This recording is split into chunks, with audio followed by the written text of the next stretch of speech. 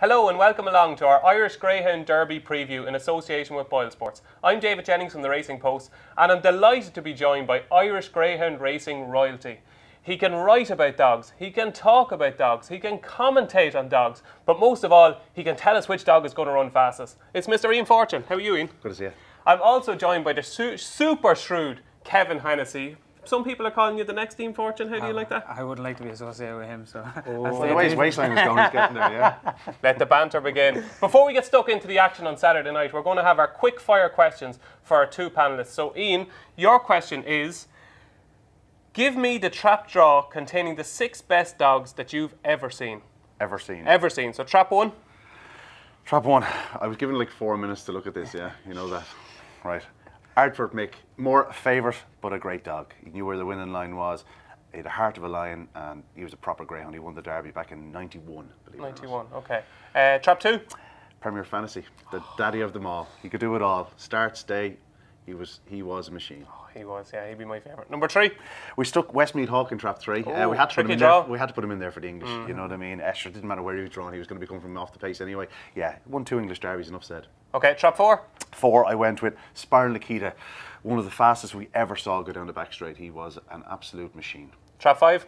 5, we went with College Causeway. Never forget the roar when he hit the second bend in that Derby. He was still 8 lengths off the pace, but wow, he got there. And yeah, it was a special night, special commentary, special night, and one I'll never forget. And finally, trap 6? Well, under duress, I had to put Late Show in, you know. I know, to be honest. Fully enough, for all that he did and for all that he won, he's still to this day an underestimated greyhound. I think he was the perfect galloping machine. And the big question that everybody wants to know is, who wins it? Fantasy wins by about a half length from Late Show. What time? Oh, over the current track, 5:50. Yeah. 26, 22? No. Track record's 29:10. I'd say they'll do about 28:92. Okay, so Premier Fantasy wins the best Greyhound Derby of all time. Kevin Hennessy, your question is, if I was to give you a blank cheque now to buy any young dog in the country, who would you buy? Well, I like having JT Yankee, obviously, in the kennel already, so I wouldn't need to buy him to bring him in. Champion Stakes winner already. I think next year, I think he'll be the one they'll all have to beat. But if I was to pick one, and looking at the Puppy Derby card here for just tonight alone, a dog I'm really interested to see is Drive On Mike. Recently purchased by Pat Buckley from Waterford. He was doing 28.11 down in Waterford. His trial here wasn't blistering, a 28.80 run, capable of much better. I can't wait to see him tonight. He's the one I'm most looking forward to seeing. So that's Drive On Mike. Drive On Mike. Drive On Mike, a dog to follow for viewers. So let's get stuck into the action on Saturday night. What an Irish Greyhound Derby we have in store. Kevin Hennessy, the prices for the Derby final. It's a really hot heat this year. Where has the money been going, and who is BoyleSports' worst loser at this stage? Well, by far, it's good news. Good news is the one we need to get beaten. If we get him beaten, it's going to be a good derby for us in the anti-post book. We suffered badly in the early rounds, just in the heat betting, first and second round, lots of favourites winning. But good news is our bogey. The money's coming for Bucco's Dream. I thought that here, final night. Ian afterwards asked me a question, who do I think the money is going to come from? We've seen it coming for Bucco's. He was 6, 7s in places. He's now 5-1 with ourselves. We've good news at 13-8, 15-8 Sonic, 5-1 Bucco's, 6-1 Black Farn, 10-1 JT Jet, and 20-1 Hay Bound in 1. But definitely Bucco's Dream. Curly had a similar type dog here in our first year sponsoring the Derby with Log Hill Blake, out and gone. He'll lead. Even if he misses the break slightly, I still think he'll lead. However, they're catching him most weeks, but as we said, don't give away your selection yet. Now we want to keep viewers watching. Yeah, well, on the top of the going, fast going, it was tough going here last week. I'm better going. He'll get home a bit stronger, but he's the one that we're seeing plenty of support this week for. Okay, dokes. Ian Fortune, I'm looking at the prices there. I seen the semi-finals last week. You've got good news in the last 3 rounds. It's done 29.49 twice and 29.59. There was no excuses for Sonic last week, was there? How is he going to reverse the form? No, last week was a strange night. It was a very wet, sludgy track, and I think dogs that took a certain racing line were struggling with the ground. I think Sonic stood up twice in the race. There's no question he's capable of going faster. We've seen him do 29.12 already in this year's Derby. On top of the ground with a good start. There's no question he'd probably do the fastest time of all the finalists. It's a case of where he gets the run and where he turns. I'd forgive that run. It was a Derby semi-final, it's not a Derby final. It's a much different beast. I'm sensing you think we're going to see a different Sonic this week. I do. That doesn't mean I necessarily think he'll reverse placings. I think it's an interesting derby final. Like Kevin, I think Bucco's Dream is guaranteed to go around in front. I'll take evens about that if you want to offer that. It's if you were pricing that up, theoretically you're speaking, not getting evens anyway. I'll tell you that much. But 2 to 7. Yeah, I take that even. He's lightning early pace, hasn't he? He is unbelievable. Yeah, he's absolutely incredible early speed. Like he harks back. Memories of cool performance or something. Yeah, like that? cool performance. The likes of Slip the Lark, who was collared in the line, and you go back years, the likes of Yes Speedy and dogs like that. You know, a dog that could really set a blistering gallop, and it's a case of if anything can get after him. I remember Mount Leader, the Mount Leader dog that Tina Marina picked up. He was gone 6 clear. So, you know, dogs like that can play a big part in the derby, and it's all a case of what turns second to him. If you're on Bucco's Dream, you're hoping for something to run off the corner, a bit of mayhem, and them all to get up, but Bucco's Dream to be left 12 clear, and even then you might only win 3 or 4. You know. Kevin, the betting suggests it's a 2-dog race. Deep down, do you think it is a 2? Would you be shocked if either Good News or Sonic didn't win the derby? No, not at all. There's 6 great dogs in it, and that's just not being the cliche. You've got JT Jet. This is your chance to big up JT Jet. I'm obviously going to be slightly biased, but the dog's CV speaks for himself. Just go back to earlier this year, the Dundalk International, Good News and Jet lined up against each other.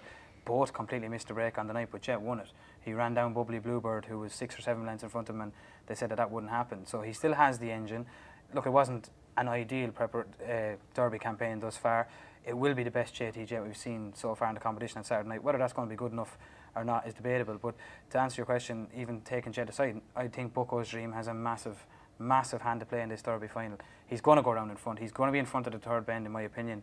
And even if we take the bumping out of it at the 1st bend, if they go down to the 3rd bend and he's in front and there's one challenging just to cup his inside and one just on his outside, and he cuts off, just say for instance Good News, who we've seen a million times when a dog gets checked off inside will go outwards and bumps into maybe Sonic, and that gives him an extra length. That could be the length that wins it. So Black Farron has done nothing wrong. A semi-finalist winner here last week, strong as an ox. He's running so well. He's improving all the time. And Haybound, we saw Astute Missile winning over in England this year at 25 to 1, and you probably would have got bigger if you wanted it on the night. So don't rule out any of these. It's a derby final. Anything can happen.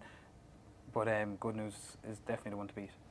And for those of you that don't know, obviously Kevin's dad Paul trains JT Jet. So if you think he's being biased about JT Jet, he probably is. Yeah. Ian, we spoke about Bucco's Dream is going to lead. Like you, from a punting perspective, punters watching this now, they probably want to know when you're backing dogs, are you usually want to back dogs that are going to lead at the 1st bend and hope for carnage in behind, or do you like a horse or a dog even that's going to stay in the running and maybe make a late bait? Are you an early pace man or a stayer?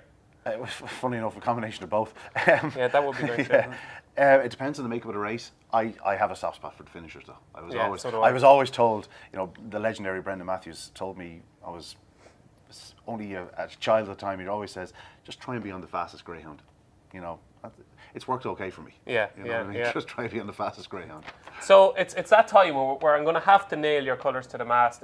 Kevin, you were giving all 6 a chance there a minute ago, so I'm just going to ask you to nominate your 1, 2, 3. So a tri-cast for viewers on the BoyleSports Irish Greyhound Derby final. Well, I'm hoping that Jet will cross line in front. I want your head ruling your heart. As a punter, I'm going to go for Good News. I thought Good News after the quarter final, the way the makeup was, just going into the semi-finals with so little inside seeds, he done nothing to put me off him here last week.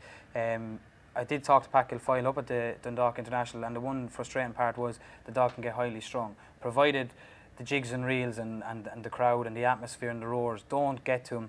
I think he'll have too much on the inside for Haybound. I know Haybound does step right, Good News does step right often as well. I think he'll have too much on the inside for them too. I can see him clearing Haybound to the bend, and I can see him turning very close, just behind Bucco's Dream. So 2 wins it. 2 wins it. 2 for second. Me. Bucco's I think might just get second. 2-5, yeah. And Jet to get third. 2-5-4 for Kevin Hennessy from BoyleSports. Ian Fortune, yeah, 1, 2, 3. It pains me to agree with Kevin, but I think 2 Good News might just get first run on Sonic. I think he'll get around Haybound, perhaps off the 2nd bend. I don't think they'll clash. I think Good News will step out wide enough for that. I think the likes of Black Farron and JT Jet could play a big part as regards Sonic. If one of them is upsides him or heads him, I think he'll struggle. But I'm going to go for Good News. I'll go 2-6-5. 2-6-5 for Ian Fortune, and I'm a Good News fan as well. So it's plenty of good news. Lay on the off panel Good here. News straight away. Plenty of good news on the panel here today. Now there's also a really good supporting card. It's live on RTE and some cracking races. Ian, you're banker of the night. You've done the card. You've been studying these races. When do the entries come out? Wednesday? Yeah, Wednesday. So Wednesday. you've had two full days to study the card. For viewers watching, what's the best bet on Saturday night? I think it's a very competitive card. They're not jumping out at me, but if I had to pick one, I saw the prices earlier in the week for the plate final. Come to Pass was 3-1. As we said, if the ground is top of the ground, nothing will lead this fellow, and I just think he might get home on the ground. Okay, so Come to Pass, still 3-1? I don't know, you'll have to ask them. Ian has got the 3-1. Kevin Hennessy, your best bet on Greyhound Derby final night? Native Chimes in the 5.75. I just think he's got plenty of early pace on his inside and his outside with drive on tip and whoops jack, but he was so impressive in the Derby campaign. I just think he's very, very strong. I think he'll relish it. I think they'll come back to him in front. I can see him turning third or just off the pace. I can see him picking up either drive on tip or whoops jack, whichever one leads down the back. Okay, so that's the easy bit done. There's your banker on Saturday night, but everybody wants to do a lucky 15 on Greyhound final night. So basically, lads, I want you to nominate your lucky 15 for Saturday night. So I want 4 from each of you. Who's the best prepared? I think, Ian, you're the best prepared. Give us your 4. Well, the aforementioned Come to Pass I've gone with. Toolmaker Obama in the A1 550s, well housed in the fence. It's the first time he's got the fence in Shelburne Park in a long time. If he does things right, I think he'll beat a fairly moderate field. Calico Ranger, sticking one in for the UK. He's a dog that's going to be made for the 575-yard trip. He was desperately unlucky to get out of the Derby final, or in the Derby in the first round, but he's a dog with immense pace, and his runs around Hove would suggest that. And then Forest Natalie, another one that's technically British one. She's actually owned by Kevin Hutton, the trainer, but she's over with Martin Lanny for an Oaks crack, and she's in one of the heats of the Oaks at the latter end of the card. So yeah, I think she's a hell of a good. I think you're just looking for an invitation next year's English Greyhound Derby, are you? So 2 English and 2 Irish dogs for Ian Fortune in his lucky 15. Kevin Hennessy, your lucky 15 for Saturday night? Yeah, well, obviously Native Chimes is in there. I'm going to go. I don't really like going with sprints, but Alton Jet impressed me enough last week. He was a superstar on his day when he's on song. He got a bit of trouble here last week. Didn't really ping as well. So I think if he starts on terms, I think he'll have too much in the sprint. I'm going to go for 2 of my own. Then I'm going to take on Ian with his banker will Come to Pass. I'm going to go for JT Dutch, JT Jet's brother. It's his swan song as well. Very impressive here, winning in the semi-final play last week, getting up late. I think the battle to the bend is going to be all important there on the inside. Whichever turns second between 1 and 2, I think Ian's dog will lead Come to Pass, but I just think if Dutch turns within 3 or 4, I'd be pretty confident going down the back there, picking him up. And lastly then, JT Patriot. He's a bit of an enigma, and we all know that. If he turns up on the night, I don't think there's a stare in the country in Ireland or England that can beat him. It just depends on what mood he is when he gets up. He was in the mood last week. He was still 10 or 12 off the back straight last week for the second time. He won as he liked going away. I think if he wakes up on the right side of the bed, he'll be the one to beat. Yeah, he's an enigma. Yeah. So there you go. Hopefully it's going to be a good night for the JTs, for Kevin Hennessy and the Hennessy Kennels. So that's it from us, folks. My sincere thanks to Mr. Ian Fortune from Kevin Hennessy as well for their great insight into the Derby final night. What a night we have in store. I've been David Jennings from the Racing Post. Enjoy Saturday night.